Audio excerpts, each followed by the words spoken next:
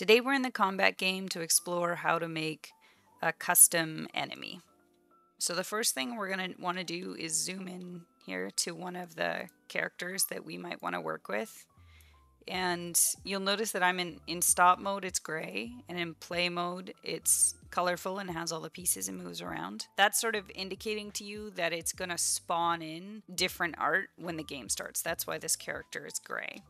So if I make a copy of it, and I go to what should be the second script in the list. It's called DBB Custom NPC Appearance, and open it up. You'll see there that that's where all the pieces of the character have actually been specified. So if I click on one of these pieces, then I can change it to whatever other thing I want. So if I change it to this shark head, and then I hit play, you can see that we now have a character with a shark head. So it's very easy to change these, but you would notice that it looks kind of funny because the head's very small. So when you're making one of these characters, it's best that you use the same pieces that you see on the character, like you remix the original art to get started on your art, just so your art's the correct size. Otherwise, you might have to do a lot of fiddling around to get it to fit on the character correctly. So we're going to stop the game again, and I'm going to go to my browser here. Now, what I've decided to do is to go and remix copies of all the pieces that I thought would make for kind of a cool character. So I actually decided I'm going to build a Cyclops because this Cyclops head is floating around. And then I copied the neck of the regular monster character and the upper arm, the lower arm, the hands. This is a chest from a mermaid character. This is the monster's pelvis.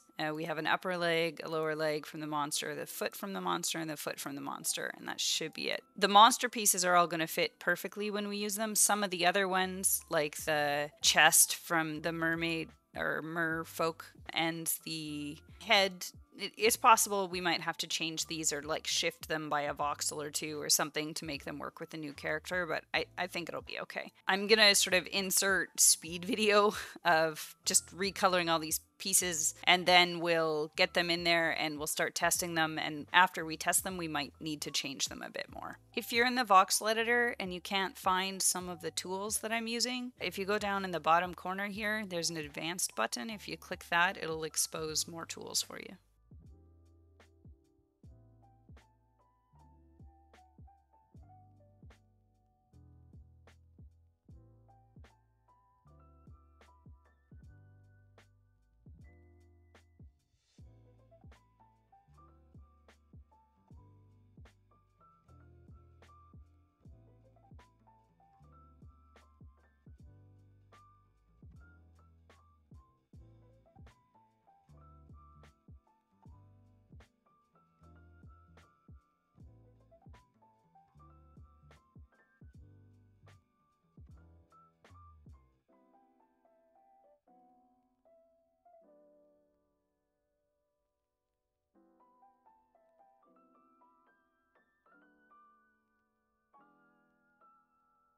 Okay, so we have painted and saved a whole bunch of pieces. I'm actually going to refresh because the stuff that you see here, you can see all my pieces, but they don't have the new coloring I did on them because those thumbnails won't get refreshed until the game is refreshed. So let's just refresh right now. Don't forget to save first if you've made any changes.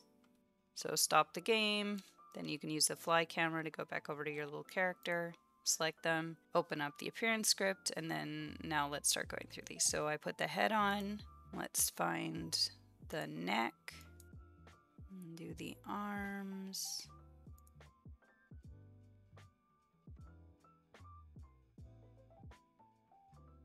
I've selected all my pieces, hopefully. So let's hit play and see if we missed anything.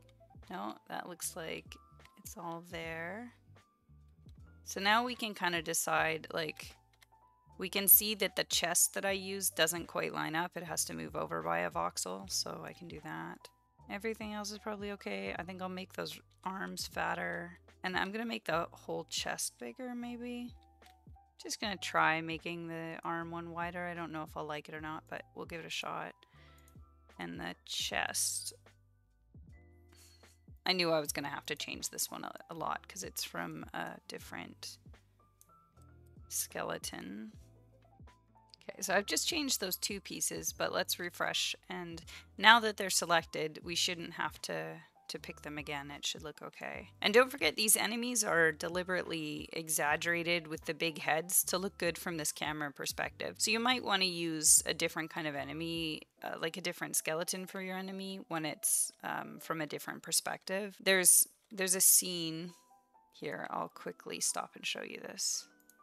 This game here, called NPC Examples, has some different bodies you can use as a base for your monsters if you want. You would just have to paste all the scripts that are on the monsters onto one of these characters. But just so you know, this scene is available if you want to use a different NPC as the base for your monster that doesn't have the sort of large puppet head. Like if you want it to take the exact same size of pieces, but you just don't want the exaggerated giant heads, then the monster you'd want to base it on is this skeleton here. That one has a normal size head, but takes the same size of art assets. Looks pretty good, but let's just check it out in fly cam mode so it doesn't chase us. Okay, that looks far more centered. But now I'm gonna I think sort of beef it up a bit. I'll make the arms go up a little bit taller and maybe even out a little bit at the top. Here, we'll just paint it in a different color so we can see what we're doing. That is the top of the arm. Okay, so we're gonna wanna go up one more. I wanna go out a little bit, so I'm not sure which side I need to be on. Again, we can just put a couple voxels on and test it. No, got that on the wrong side. I know this going back and forth is not super ideal. One day we'll have more tools for doing this kind of thing. But for now, it is doable. I normally actually have an art scene that has the character right next to the spawn, but since these have enemy scripts on them, they'll attack you if you do that. So it might be just as easy to do what I'm doing now. Okay, so I think that's all right. I'll just make it go down maybe 2 or 3 more voxels. Front to back, I don't know. This person has no back and they're quite thin. So I think we'll go down a few more. Okay, so I just moved that backwards one more, so it was a little bit thicker. That's pretty good. That looks fairly intentional. Let's refresh it again.